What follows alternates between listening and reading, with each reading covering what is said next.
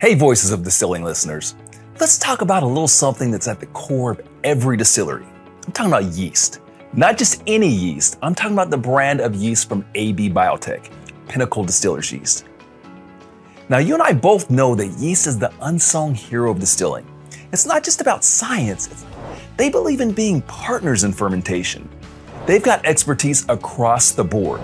Whether you're all about wine, a beer enthusiast, or like us, a fanatic for distilled spirits, they're part of the story your distillery is writing, part of the community that is pushing for the best and always eager to help you reach new heights with solutions and technical services that you need. So why settle for just any yeast when you can ferment with the best? Elevate your distilling game, make Pinnacle Distillers Yeast your partner in fermentation today.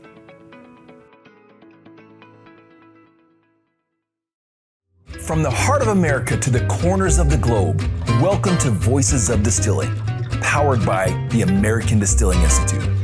Unearth the stories, the passion, and the faces behind every drop. Dive deep into the world where tradition meets innovation. With me, your host, Ronnell Richards. Let's tap into the spirit of distilling, where every voice is unique, but the heart remains the same. Let the journey begin. Welcome back to Voices of Distilling. I am your host, Ronnell Richards, and today I am joined by Chris Patrick of South Puget Sound Community College, and I'm stoked to have this conversation with you because you guys are doing such fun things over there. Now, before we get into this, Chris, I always start with a little-known distilling fact. Okay. All of them are little known to me. You may know this, but little-known distilling fact. I want to check your check your knowledge. Okay. Okay, so sir. your fact. Oh, okay. This is a good one. How about this? Okay. Did you know many of the distillation techniques used today were refined by alchemists of the Middle Ages who sought to turn base metals into gold and search for the elixir of life? Did you know this?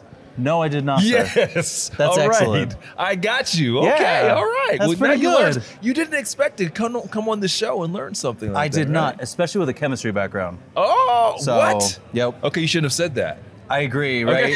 I put in shame to now I'm gonna be Northeastern University, who gave me a bachelor's in chemistry, which I feel very proud of. Yeah. But I did not know that Now you history. just devalued that bachelor's in chemistry. It's a right? private institution. I think they're doing okay. Okay. Well, but- it's a pleasure to have you. Thank you, sir. And so you're serving as the assistant director of the craft brewing and distilling program there at SPSCC. Yes. We always start with just talking about your distilling story, and so I'm really interested to know about your story. How did you get into this business? Oh my. So I've already mentioned Northeastern University, but the love of chemistry came from there. So I got my bachelor's degree from them in 2018 in Massachusetts and moved out to Washington State with my wife, where I began my brewing career. And I've been commercially brewing for the past 5 years. And I was given the opportunity to work for South Puget Sound in February of this year. Okay. And that is where my distilling story officially begins. Nice. Oh, Yes. Okay. So just got into the pool. How does it feel? it is tepid, but I'm excited to dive in because this is my first real experience with the industry itself. So I'm diving in head first as soon as I can. Went to the Whiskey Summit on Tuesday and drank up as much information as I could. Yeah. I'm excited. So what was that experience like? Because this is your first time at an ADI conference, right? Yes, sir. And for those of you that don't know, we are live here at ADI 20. This is the 20th anniversary of ADI, and really an amazing conference, a great time. So tell me what your experience was like at the summit. It was beautiful. Walking in at 9 a.m., the first information that they purveyed was brand new to me. And coming from that chemistry background, I really like seeing, okay, the water profiles, how are they changing? When we're downproofing, how is that changing the overall product that we're creating? Yeah. And that's what I really care about. I like those flavors and how we're portraying that to the customer, right? We're making those fine details so the mouthfeel is changing, the minerality is changing, and it's those tweaks that are really engaging to me. And then obviously the tasting is nice, but I'm still building up to that, if that makes sense. Yeah. So it was very informative. It's nice. Love it. So now this is this is the second or consecutive appearance from your institution here. Second time you guys, nice. So you guys were here last year, so it's great to see you guys back. So let's talk a little bit about what you're doing at SPSCC, because you guys are doing something I think is a little bit different and innovative as it relates to educating future brewers and distillers. Can we talk about that? Oh, of course. As a community college in Olympia, Washington, I feel like we have a unique institution and program where it's craft brewing, craft distilling, and craft cider, all for an associate's degree when you step in the door. We are a community college, so we're open door admissions. We do placement exams that are on your own time. So for those people who feel like, oh, okay, I've been out in the field for 10 years and I'm not in that career, I don't have the math skills. No. Come in and we'll teach you everything you need to know. And then we're gonna give you that hands-on learning. We're gonna teach you how to distill. We're gonna teach you the fermentation science. And I really love being able to have that one-on-one with the students of like, why does this beer, why does this spirit taste this way? And it's like, well, in my experience, I've learned these 2-3 things, and now we're gonna go back and change that. And then we learn together. Because as much as I might know about brewing and I'm still learning about distilling, I can learn from the students and how they view them as well. And I like that aspect the most. So, you know, what I know about your program that really interests me, like we are the community, we're the heartbeat of the distilling community, which is why you're here. Thank you. You're getting involved in distilling, and like this is the place to be. But you know, one of the things I've learned about our community is that our community is so passionate. It's like it's passion that's led them into distilling, right? Yes. But sometimes what they're missing is that business acumen. Yes. Learning about marketing the product, learning about how to take that passion and really create a business out of it. And I understand that in your program, that's what you guys are kind of helping your students with. I'm very happy you brought that up. We have the unique opportunity that we're standing up a Bachelor's of Applied Science next year. So we have our we have Associates in Applied Science transfer degree that covers craft brewing, distilling, or craft cider. And we are happy to stand up a craft beverage management and quality assurance Bachelor's of Applied Science next year. Okay. So while our associates does kind of like dabble, we bring in industry folks who have started their own businesses, who know the operations and the marketing, and we have them teach 1, 2, 3 classes on the associates. But the bachelor's is really where we're gonna be like, okay, what's your business plan? What are the gritty details? Here are the regulations you need to follow in the state and the federal levels. And it really kind of gives that deep dive for them so that they walk away confident. Love it. Yes. So okay, your first ADI conference, and you chose a banger to come to. What are you most excited about for the next, well, for today? Today's gonna be a massive day. Oh my. First thing I'm looking forward to is the awards luncheon. I'd really like to see, okay, who's got the top spots so that I can go out there and kind of taste those and kind of compare to what the judges have, right? Yeah. Because that's what I did with beer. You want to see who's in the top, who's doing well with what, and honestly, I'd like to learn more of the styles. Yeah. So I'm here to learn and expand my sensory perceptions in the spirit realm today. So one of the things that you'll learn through your experience today is that this community is so welcoming. So like, you know, there are very few industries where you can have access to the big dogs. Like you're going to go to the awards luncheon and you're going to see people that are a big deal in this industry. Oh, yeah. Right? And they are open. They're willing to help. They're willing to give you advice. And you know, that's one of the things that's beautiful about this community. And I think that you'll see that today. All right, so now we're going to move into something that I like to call a little rapid fire Q&A. Okay, so all right. Yeah, I'm going to ask you some random questions. Excellent. And you got to give me the first thing that comes to your mind. Okay. That's clean. Of course.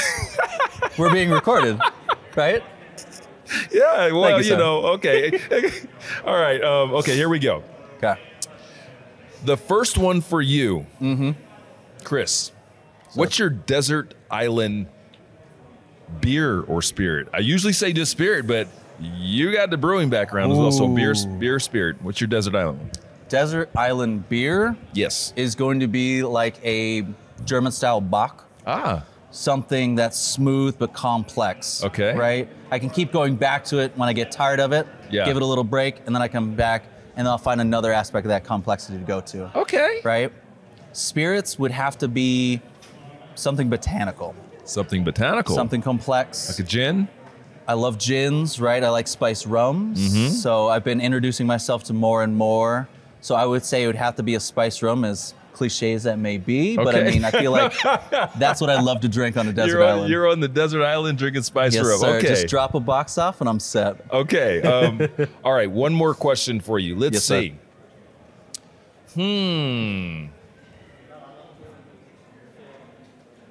You're more of a, you like botanicals, so are you a gin? Oh, yes. You prefer, okay. I drink gin, Okay. So sir. what's your go-to garnish for a gin and tonic? Ooh. I would say a lemon slice. I want to bring out that coriander a little Yeah. bit more and kind of help that pop. It is, in there, so I would say a lemon slice. I like that. Yeah. That's classic. Citrus Okay. is my good base flavor. So, talk to me about because you're in the kind of in the midst of change and evolution at Mm-hmm. your institution. So, tell me what's next for you guys. What does the future look like? Ooh. Here in this, like you're getting in right, and you just got into the role, and Yep. you're jumping into the pool. What's it's- happening in 2024 for you? And I'll it's ask you really one more exciting. question. Of course. What do you think is the future for education in our industry? Okay. I'll tackle the 2024 question first. I am very excited to get a better hands-on for our in-person weekends for our instructional program. And in addition to that, we are standing up our Percival Creek brands as well. So we are setting up a commercial side, and I'm very excited for that. Oh, fun. I get to flex my kind of brewing skills and kind of do some recipe development over there. And then I get to share that with the students and kind of teach them what I know. So I'm looking forward to that. Fun. And then where is education going from here? I would say I like having it at the community college because it's very personable, right? We have classes of 20 when we're on the floor. So our cohort is no more than 20 people per one instructor. So we're pulling that instructor, say we're taking him from Finn River Cidery, right, up in Port Townsend, Washington. He is making that drive all the way down once a month to come and give us 8 to 16 hours of his weekend and really get in depth about cider, teaching him all the aspects of it. So I feel like that individual touch is a good way to draw more people in, because I feel like there's mystique behind the beer, the spirits, and the cider, and we need to kind of brush it aside a little bit to let people know, like, no, the science is scary, but the fermentation is beautiful, and the end result is even better. So I like that your cohorts, as you said, are super intimate. So they're like 20 people. Yes, sir. Oh, that's fun. And these Yeah. are people from like regionally across All the country. over. We accept students nationally. All we ask is that you show up 1 weekend a month, 3 days, Friday, Saturday, Sunday, and then we have you in that site doing as much as we can those entire 3 days. Oh, that's pretty cool. Best example I can give is we're trying to do a big field trip in September. So I've set up a cidery tour out in Yakima. We're going to a hop field at CLS Farms.